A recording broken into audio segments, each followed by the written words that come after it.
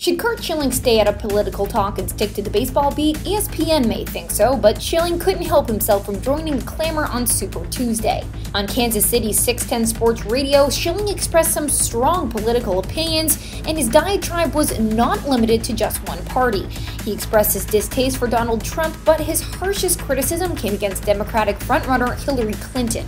He said, quote, "If she's allowed to get to the general election before she goes to prison, I'll be stunned and I'll be upset." He also added, quote, "She should be buried under a jail somewhere."